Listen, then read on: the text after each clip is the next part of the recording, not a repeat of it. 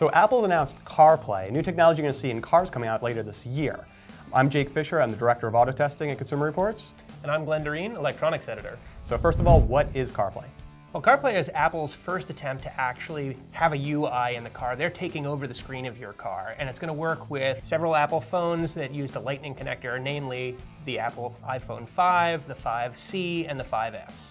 Now, you tell me, what cars is it going to work in? We're going to see it in a bunch of cars. Now, Volvo has announced it, Honda, Hyundai have also announced it, Jaguar, Mercedes-Benz. You'll see it in Ferraris. Well, a few people will see it in Ferraris. Do we have a testing budget for a Ferrari? I'm working on it. And many other car manufacturers will follow. Why should anybody care about this? Do we care about this? Are we excited about this? Well, actually, we are pretty excited about it. We test a lot of cars, and the user interfaces for infotainment in cars, it generally is not very good, because a lot of these car manufacturers, they know how to make engines and suspensions and drivetrains, but they aren't very good at making that infotainment system. And the cell phone makers, they do know that stuff. Well, we test a lot of cell phones, and I can tell you that Apple is definitely one of the best user interface companies. But it's an interesting question as to whether or not they can port that to a car driving at 60 miles an hour. What about driver distraction? Is this going to make us more or less distracted than we already are behind the wheel? Well, we're really going to have to see the final implementation.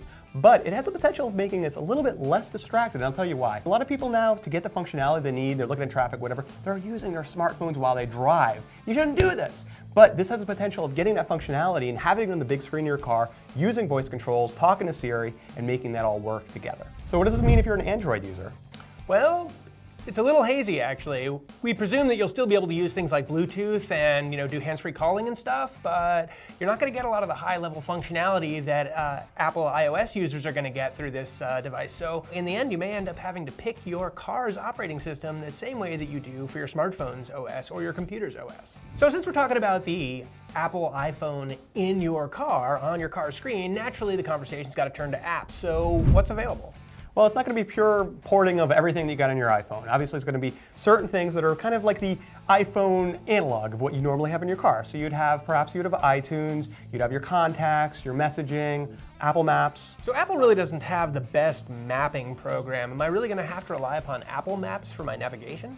Well, Apple Maps really isn't the best. It's not Google Maps, but at least it will be upgradable. But I don't really expect you're going to be able to just port any map system you want. You're not going to put Waze on this, for instance. Yeah, so it's Apple's capping the development platform here, right? Not anybody can make an app for this system. So, what? No Angry Birds? And no Candy Crush. No Cut the Rope. No Minecraft. No Fruit Ninja. No Fruit Ninja. Yeah.